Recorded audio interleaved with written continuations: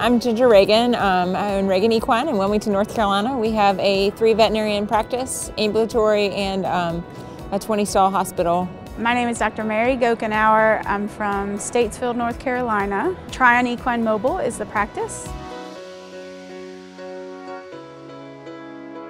So we use it pretty much to determine the difference between infection and inflammation. A horse comes in not doing right, we want to see if it's got an infection, an underlying infection. Like bacterial infection? Yes, yeah. Yes, and we definitely use it, out in the field quite a bit because it gives us real-time answers of if we have infection or inflammation. Yeah. And it also gives us a numerical value, that we can follow and see if they respond to treatment. How about you? Yeah, pretty much the same. I like to use it a lot for febrile horses, just to monitor kind of how the response is to treatment. It's just really helpful, and honestly, the clients really like having like you're doing something right there that they can see, and they don't have to wait for the CBC to come back and for you to drive back to the clinic or whatever. And it's funny when the horse is in the hospital, they'll ask, well, what was his SAA today? Because they know you start off with it. That's right. We've also, I know you've had cases and I've had cases where we've sent them back and forth, like if they're going to a horse show and it gives a numerical value of, hey, the horse is better, the horse is not better, it's continuing to deteriorate or do better, and gives us a starting point. We can make choices about the treatment protocol. Yeah, I've also found it useful when a horse ships into a horse show, and just to see where they're at, kind of seems to be a little bit more indicative than your CBC, and also we're at a horse show, it's not easy to run a CBC, on the ground, so it gives me a little starting place. For sure.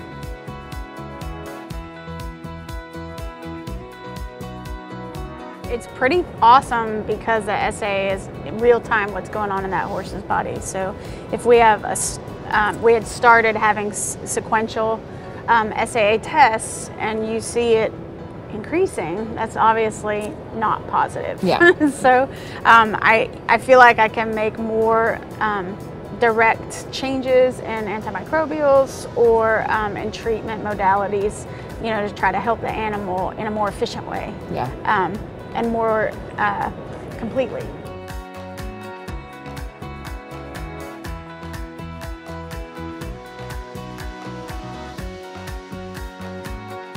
We've used it at horse shows when we have, a fever that's going around, or, there's different barns that have different issues going on and they ship horses in. We'll go through and, pull blood on all the horses in the barn, in one particular barn or one barn that's affected, and run SAAs on them, and we can catch it quicker. So do you treat them? Like if you have a group, say 15 horses shipping in from Vermont to a show, and one horse has a fever, do you pull SAAs on the majority of them? Sometimes, if I think it's infectious, absolutely. Yeah. I also do it like when they're shipping to a major horse show and it's super intense, and they need to be at the best of their game, and they've shipped. Even if they're not sick. Even if they're not sick. Yeah. Lots of trainers will have us do it if they're, shipping in and there's 20 horses and they're going to be showing, at a major horse show.